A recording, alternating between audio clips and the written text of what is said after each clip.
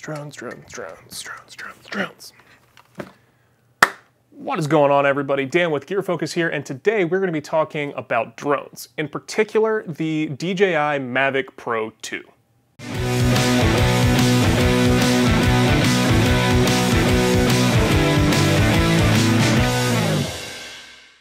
Alright guys, so like I said in that intro, we are going to be talking about the DJI Mavic Pro 2. Now this is not a new drone by any stretch of the imagination, but it is probably the best consumer drone that DJI has ever put out. This drone has the same sensor as the Phantom 4, which I actually have right here. Well, I did have right here before it decided to just fall out of the sky one day, but it does have the same sensor that was in that drone, and that is packed into a nice tiny little form factor. Now after this guy fell out of the sky on a shoot one day, I knew that I needed to replace my drone. But I wanted to get something that was smaller because at the time I was traveling a lot. So I wanted something that I could easily pack and take with me wherever I was going. And that's how I ended up on the Mavic line. I do also have the original Mavic Air, but I don't really like using that on professional shoots. Now the Mavic Air is great for traveling, or if you want to do some like really silly stuff like fly through gaps or fly through trees that you probably really shouldn't be flying through.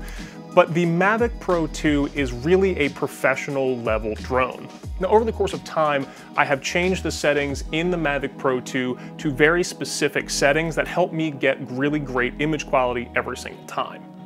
One of the biggest suggestions that I can make if you are flying any DJI drone is to shoot in 30 frames per second. The reason I say that is because the DJI codec does not write fast enough when you are shooting at 24 frames, and you end up getting some stuttering in your image, especially when the drone is moving quickly. When you shoot at 30 frames per second, it tricks the camera into shooting a little bit faster, and you get less of that stuttering effect. So now that you have your frame rate set up, the next thing is your aperture. Typically, I like to leave it at f4. It does go all the way down to f2.8, but I personally don't think that that's the sharpest. I think f4 is the sharpest on this camera. It also allows you to get more light into the sensor if you are flying in a low light situation. Now, I do want to take this time to say that if you are flying your drone, make sure you are following all of the rules and regulations that are in place in your area.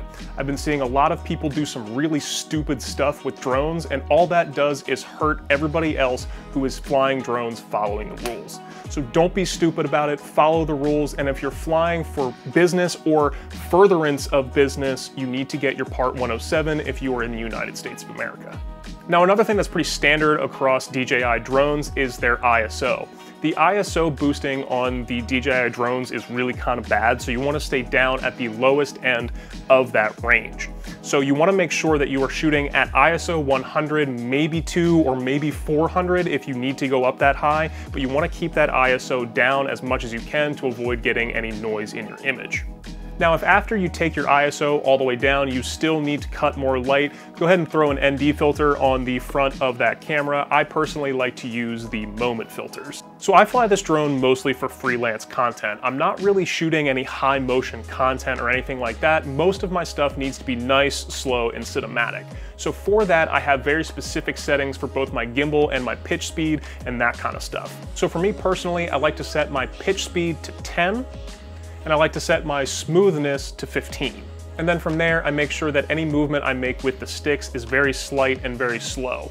Now, if I need to slow it down any more than that, I'll go ahead and throw the drone into tripod mode, which slows the entire drone's movements down and makes it nice and slow and easy. Now, one more thing that I personally think is the strongest point of this drone is it does shoot 10-bit color. Most of the other drones only shoot 8-bit, and 10-bit gives you much more color flexibility in post. The 10-bit color space allows for a better quality color grade, which can make it look more professional, which again makes the DJI Mavic Pro 2 a much more professional drone. Alright guys, so that's going to do it for me today. Thank you for sticking around to the end of this video. This was a nice, short, quick one. I just wanted to give you my personal favorite settings for the Mavic Pro 2. If you guys want to see any more drone content, let me know down in the comments down below. Personally, I really like drones. I fly them all the time. I fly FPV as well. So if you guys want to see content on that, let me know down in those comments down below. And while you're down there, make sure you hit that like and subscribe button. That kind of stuff does really help us out here on the channel. I'm trying to make this channel the best that it can possibly be for you guys so that we can give you the best content moving forward. All right, so that's going to do it for me today. Thank you for sticking around to the end. Stay safe, stay healthy, and remember that Gear Focus is always here to help you feed your passion.